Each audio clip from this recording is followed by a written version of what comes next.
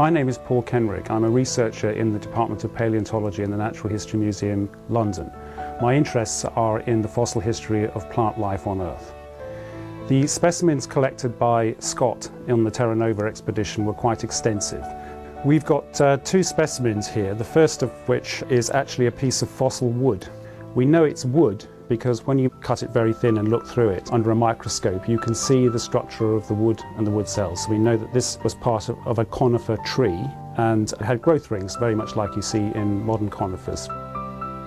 The second specimen that we have here doesn't look like very much, but it's actually quite an important specimen scientifically.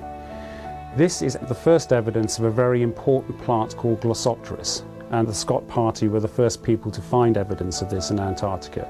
It was found on the Beardmore Glacier, several hundred miles from the South Pole, on the way back from the polar journey, and the specimen itself was recovered from the sledge when the rescue party went out and found the bodies.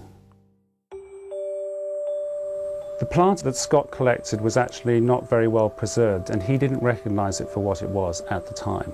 It was only when it was studied later that it was realized that it actually was Glossopteris, and here we have a specimen that's very much more complete from India, showing a large feather-like leaf with a very, very clear and pronounced midrib and a very distinctive type of veination. So when you look at these in detail at features on the Scott specimens, you can actually see that they're here and very similar to ones that we find in India and other southern hemisphere continents.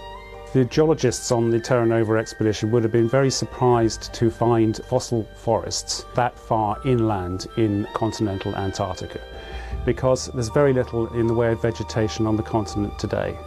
So there's virtually nothing, no trees certainly, and the whole continent is glaciated.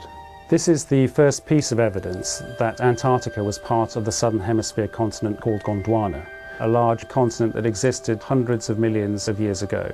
It broke up into fragments that now form the continents that we know today. So it's very important in our understanding of how the modern Earth has formed.